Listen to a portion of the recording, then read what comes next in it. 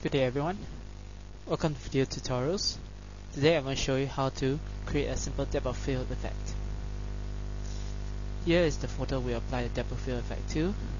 So press Ctrl J to duplicate the layer, then select Filter, Blur, Constant Blur. Let's select a radius of 3 and click OK. Now click on the Add Layer Mask button. Then press B to select brush and select a medium sized brush, let's say 21 pixel soft.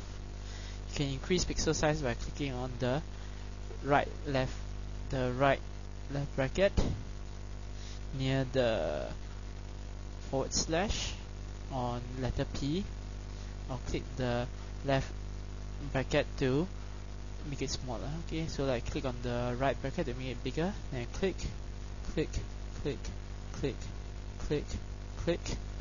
Okay, make sure you're using default foreground color of black. And there you have it, a simple depth of field effect.